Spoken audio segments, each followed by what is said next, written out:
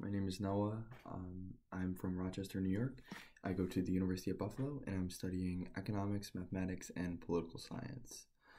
I first became interested in the health field growing up and seeing the impact that like high deductible plans had on my family and the impact that the Medicaid expansions under the Affordable Care Act had on my family. And I'm still a recipient of Medicaid to this day.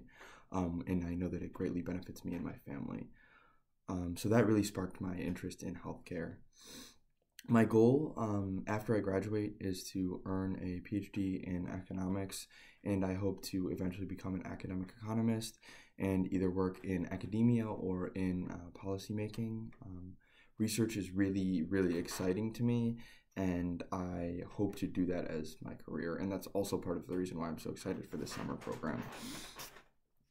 So out of the summer program, I'm hoping to further develop my technical research skills and also just get more exposure to the health services field. Coming from a background where I'm more just trained in economics and math, I would like to get more exposure to the healthcare side of things, specifically because health economics is my biggest research interest. And similarly, that's kind of what motivated me to apply for this program because it was so focused on health economics, and that was that is my main interest, and so I just felt that this program would be a really good fit.